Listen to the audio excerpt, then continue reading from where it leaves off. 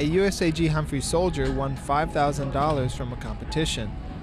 The soldier went on a shopping spree at the local exchange. So I plan on using this money for my children, specifically their birthdays, along with Christmas. And then further endeavors, when I get back to the States, I plan on using it for household items and for Christmas.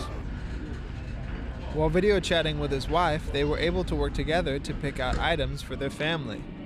The shopping spree was just another way the exchange benefits Humphreys soldiers and the families that live on base.